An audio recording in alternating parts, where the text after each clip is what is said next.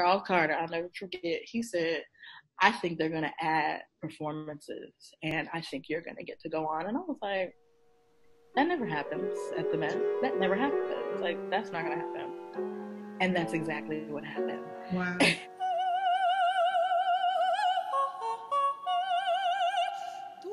I felt like it was her prophetic vision coming to pass. I would say being a single mom is also a big challenge, because I've had friends say to me, like, if you weren't Black, you'd be like very, very famous right now. Still, I appreciate my journey because my journey is my journey.